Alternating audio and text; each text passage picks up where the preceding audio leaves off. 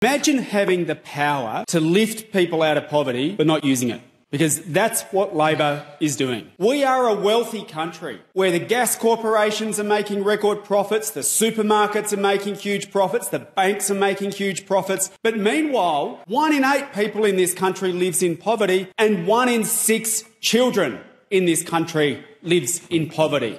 That is an absolute shame. Labor is leaving millions behind, leaving people in poverty while giving tax cuts to politicians in this place and to billionaires. Billionaires like Clive Palmer and politicians do not need $9,000 a year while people are skipping meals in order to pay the rent. We just heard from previous speakers that they had to make tough choices in this budget. Labor's not making tough choices, they're making everyone else make tough choices because there are things that they could do right now to address the massive cost of living crisis that people are facing. We could lift income support payments above the poverty line so that in a wealthy country like ours, no one goes without. We could freeze rents, which are growing 6 times faster than wages. We could get dental and mental health into Medicare. We could do all of those things and we could make good choices if we stop giving $313 billion in tax cuts